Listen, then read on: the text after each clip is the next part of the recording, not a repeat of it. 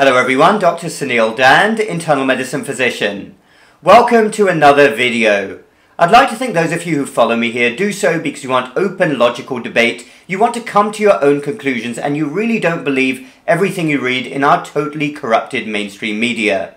On that note, let's talk about a very sad topic. I've covered it before. In fact, only last week I made a video about excess deaths. We're seeing excess deaths increase across the Western world over the last 2 to 3 years.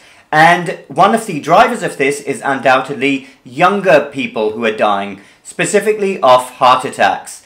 What could be more tragic? A younger person suffering a sudden cardiac event. It's something the medical establishment and the mainstream media, who are supposed to be all about open journalism and really looking into things, should be looking into, but they are not. And the medical establishment, there are no excuses whatsoever for not taking this seriously. And let me share this article with you first, showing the staggering rise in heart attacks, fatal heart attacks that we've been seeing in younger people. So this was published on the Today website and just updated within the last week. Young people are more likely to die of heart attacks post-pandemic virus, study finds. But why?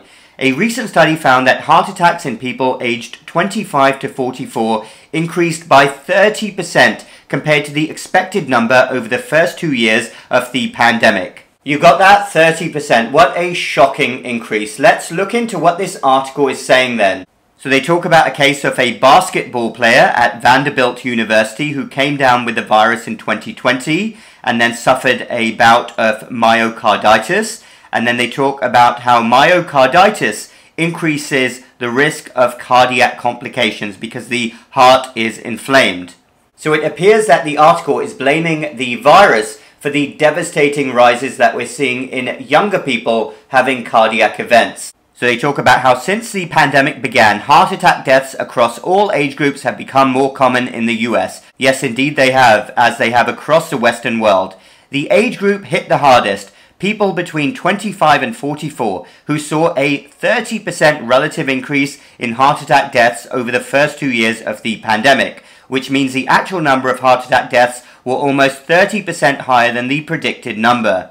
Adults aged between 45 and 64 saw an almost 20% relative increase. So let's see what the experts quoted in the article are saying about this. Well, here they have one quote-unquote expert, more than coincidental, and saying that the pandemic virus can greatly impact the cardiovascular system.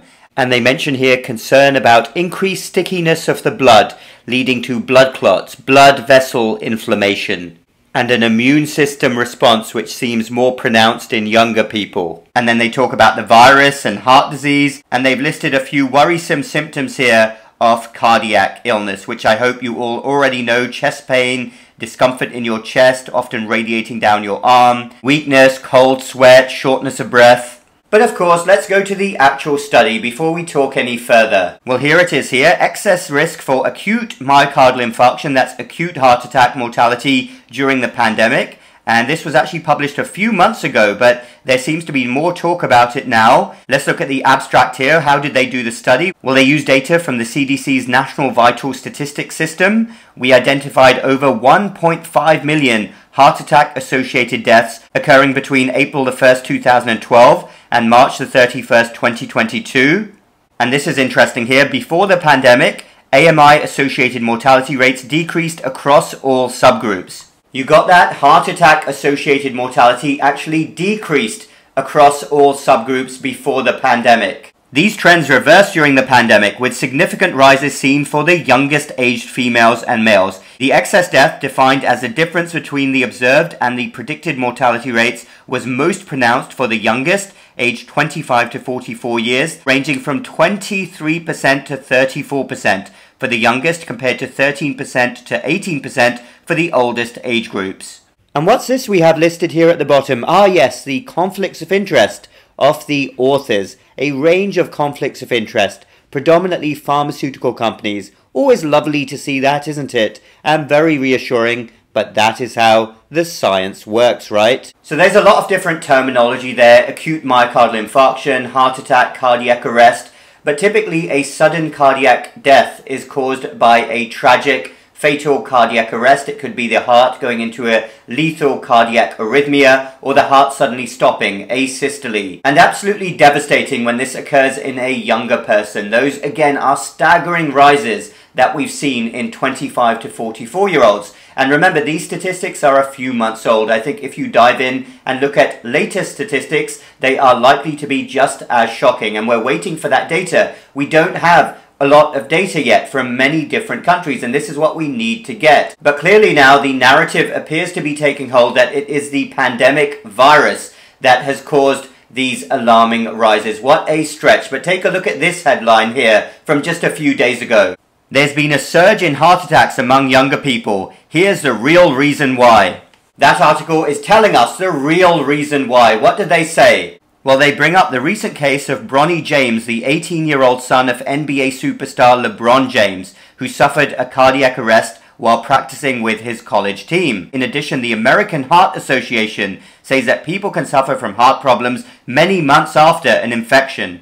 To call that a stretch is an understatement, and it appears that everything is heading in that direction with the new narrative, that it is the pandemic virus that is causing these alarming increases. 30% increase in younger people having heart attacks. People who should not be having heart attacks. At that age, of course, it does happen sometimes, but these increases are worthy of serious investigation. And medical establishments across the world, the mainstream media who are supposed to be about open journalism, about diving into issues, are not doing their job. And I've talked before in detail, I won't repeat myself in previous videos about the massive factors that are likely driving these increases in cardiac deaths in young people. There are so many things that should be being discussed that are not being discussed. But what an awful tragedy we are seeing in real time. Our authorities should be more transparent. They should be releasing data in real time so we can see exactly what is happening. But for them to be going down this road, this narrative of pinning everything on the virus, it's not really a surprise when you think about it, when you've seen what's happened over the last few years. But it's bad medicine, it's bad science, it's bad healthcare, because what happens in the meantime, more and more people suffer while we are not taking this problem anywhere nearly seriously enough. Thanks everyone for listening. Let me know your thoughts down below. Check out my online academy and my Uncensored platform. Those links are also down below. Remember, you cannot rely on the system, the government, the media, the authorities to have your best interests at heart. If you want the best for you and your family, you are going to have to take decisions into your own hands. Know the difference between good information and bad information. Make the right health decisions every day, starting with small things like knowing that the middle aisles in US grocery stores are full of pro-inflammatory junk that is going to set you on a path to metabolic dysfunction. Make those right decisions because nobody else is going to do them for you.